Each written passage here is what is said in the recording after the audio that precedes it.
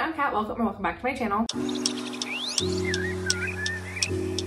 we're going to be doing the mid-year freakout tag. So first we're going to talk about my mid-year reading stats, like how many books I've read, how many pages I've read, the genres I've been reading, stuff like that. And then we'll get more into the tag questions, talk about the best book I've read, the worst book I read, and so on. So first for my stats, so far I have read 82 books and about 25,400 pages. My average rating so far is a 3.3, which feels low. I'm not sure what it was last year. I didn't do a mid-year freakout tag last year to compare, but I feel like I haven't had the best reading year so far. Not a lot of terrible books, but just a lot of middle of the road books that I don't feel super excited about. So far I have only reread one book and I have acquired 17 books, whether that be buying them myself or getting them as gifts. Here is how each month has been breaking down so far, and this spread looks pretty normal for me. I feel like I always start off the year super strong, super excited about reading, super excited to start filling out my spreadsheet, and then I kind of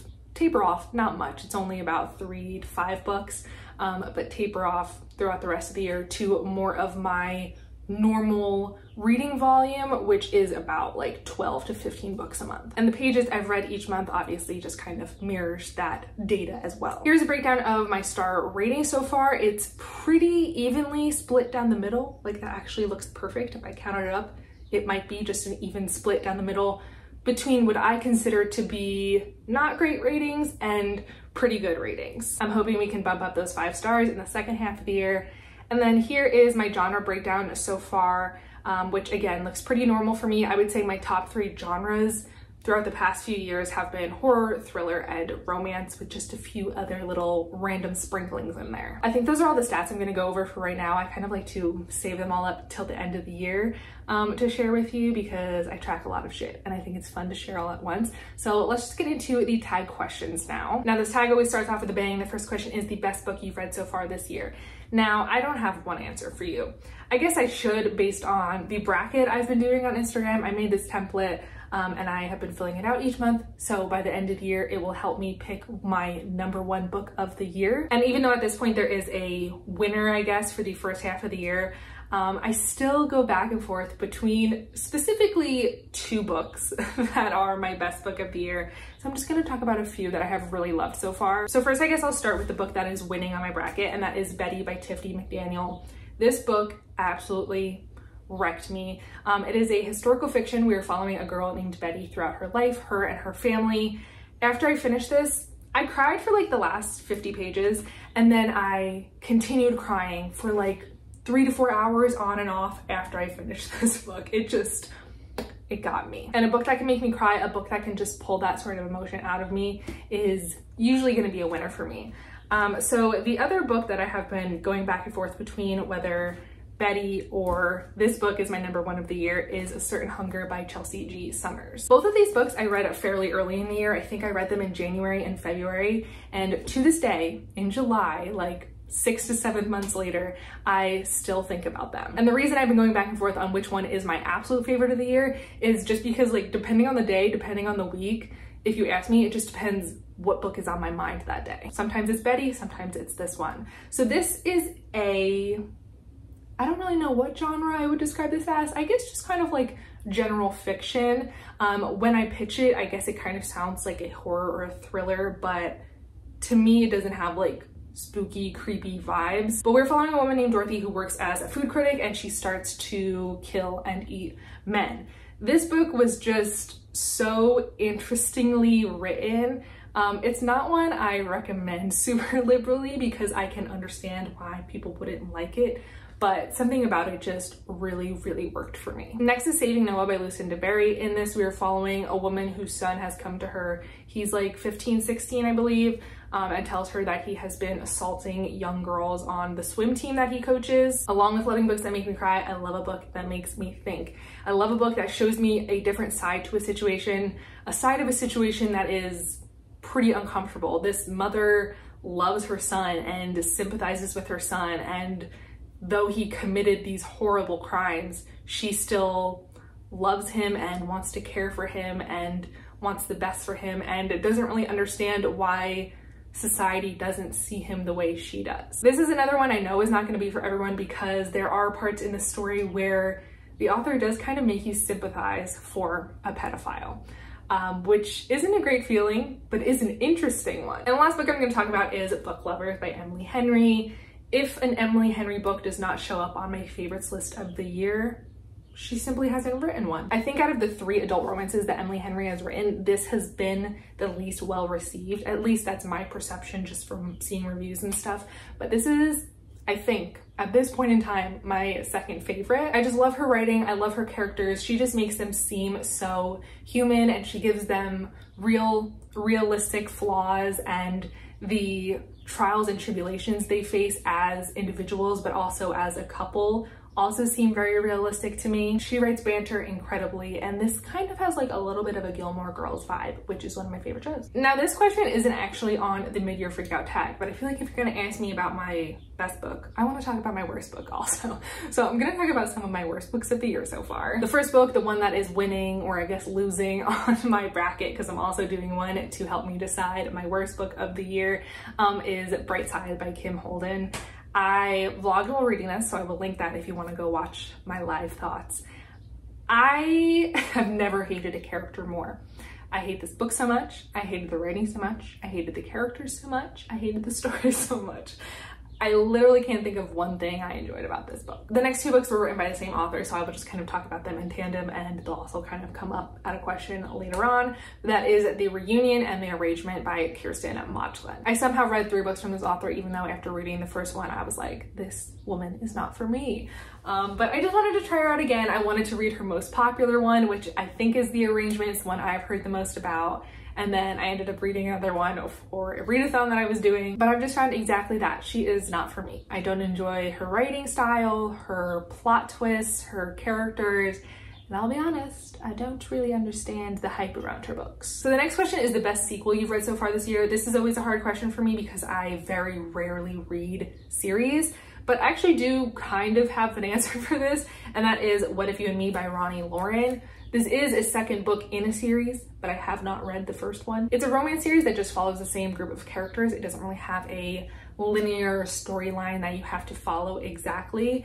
So I just ended up picking this up on a whim one day and absolutely loved it. And now I definitely do want to read the first one. But I really like this because this is a romance that just has a bit more meat to it and a bit more depth to it.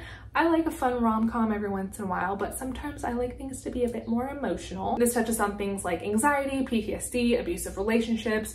The male main character has also lost his leg due to his job, so there is some disability rep, but along with that, there's a really sweet romance. There's some nice, light, funny moments, and I just really, really liked it. So the next question is a new release that you haven't read yet, but want to. So I'm just gonna go through my Goodreads real quick while I do this, because there are quite a few that I wanna mention. The first being Jawbone by Monica Ojeda. This seems really weird, and I'm looking forward to reading it.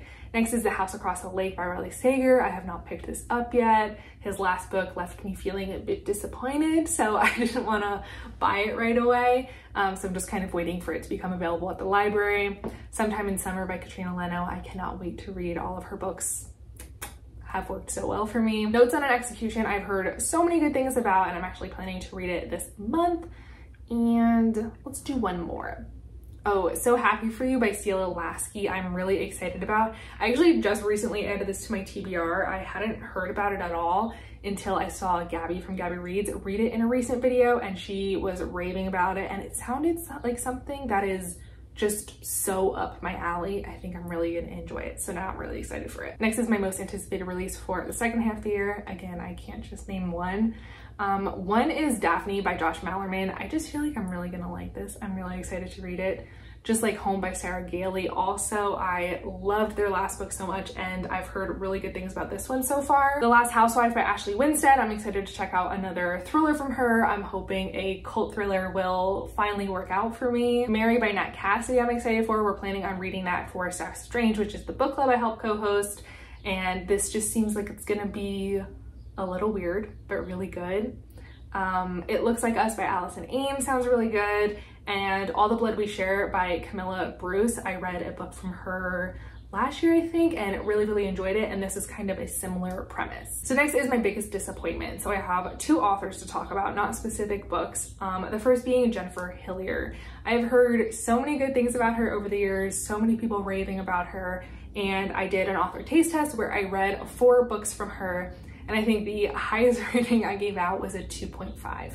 I really disliked all of them, and I disliked all of them for pretty much all of the same reasons. So I don't think it's just like a specific trope or storyline that didn't work for me. I think it's just the author in general. Next is an author that I have already talked about, and that is Kirsten Mauchline. I read 3 books from her this year, and again, disliked all of them for pretty much the same reasons. So just decided that this author is not for me. Both of these authors are not for me. I was really looking forward to reading from both of them because so many people rave about them. So I was a little disappointed to find out I couldn't also rave about them. Next is my biggest surprise. So this is hard because I do usually go into books expecting that I'll like them.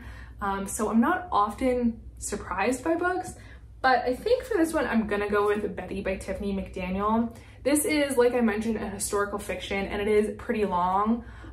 2 things that I usually don't like. I have liked historical fiction when it's kind of like a subgenre, like it's a horror novel that just happens to be taking place like 50 years ago, or a thriller that's taking place 50 years ago. I don't think I've ever read or really wanted to read a just general historical fiction. So while I was interested in this, it was on my TBR for a reason, I read it for a reason, I was not expecting to love it as much as I did. Next is my favorite new author, which was kind of hard to answer because I tend to bop around a lot. I don't read a lot from the same author unless I've already established a love for them, I guess. But I tend to read from authors that I've never read from before, and even if I loved the one book that I read from them, I don't think I would consider them a favorite author after just reading 1 book from them. But I will say I have further established some favorite authors, confirmed that they are favorite authors. One of them being Ashley Herring Blake. I believe before this year I read 3 or 4 of her books and loved them all. And this year so far I have read 2 new books from her and loved them as well. Will continue to read from her always. Next is Emily Henry. Read this for the first time, loved it so much.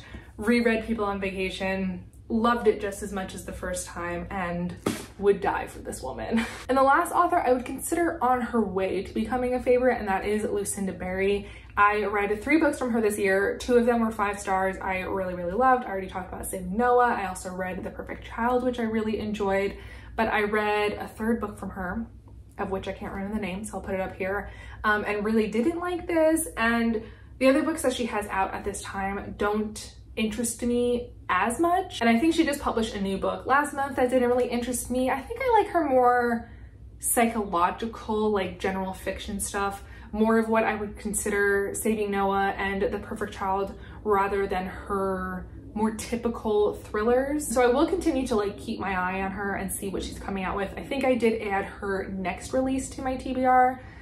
So I will continue to read from her. I just don't know for sure if she's a favorite author, a new favorite author. I feel like I have to read a handful of books from an author to consider them as such. The next 2 questions were kind of difficult for me, and that is your newest fictional crush and your newest favorite character. And this was hard because I don't really consider myself like a character-driven reader. I think I'm more there for the plot. So a lot of times after I read a book, I kind of forget about the characters and I just remember like what happened in the book and how I felt about what happened. But I do still have a few answers. Unfortunately, they are the same books that I've already talked so much about. This always ends up happening. I just go on and on about the same like 4 or 5 books. So newest fictional crush, book lovers, Charlie is so sexy. I don't know what exactly it is, but something about this man is so hot to me.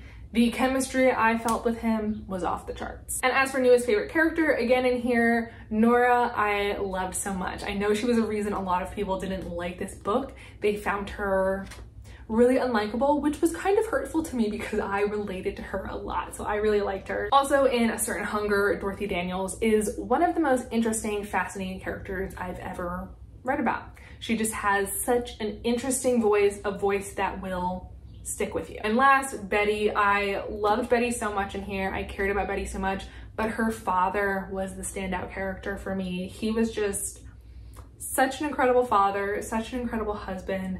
I loved him so much. I loved his wisdom so much, and I still think about him. I'm just gonna keep holding this up because it's also the answer to the next question, a book that made you cry.